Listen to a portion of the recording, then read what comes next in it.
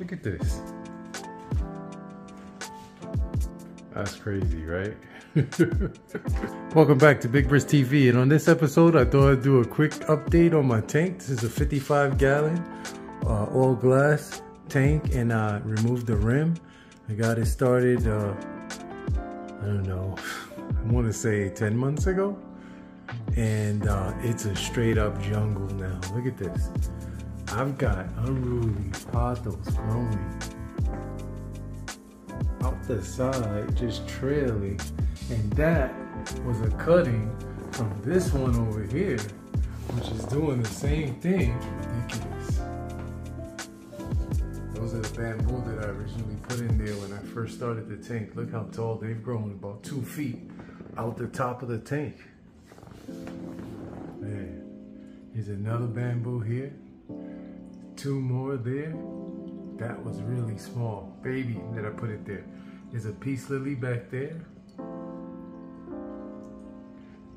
There's the neon pothos.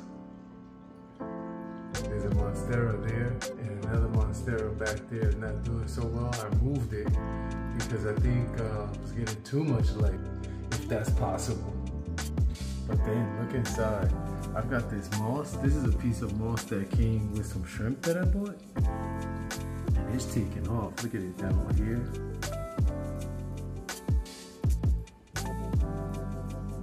There's a piece of a cardinal plant that had broken off, and I let it float. And look, that wide stem, that wishbone there is the roots, and look, it's bent and turned upward.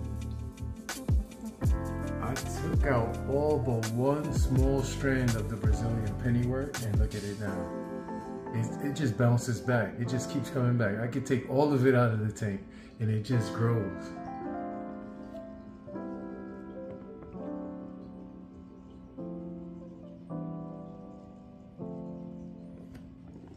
Look at the root system of that pothos.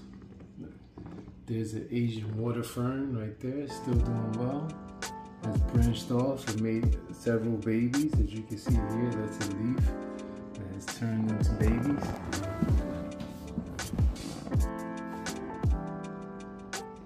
Sorry for the glare. That's S. Repens. And look how she's so tall now, growing up toward the light. Small piece of Ludwigia there. The Cardinal. We got all of that Dwarf Sagittaria, which looks like grass, all in the bottom of the tank.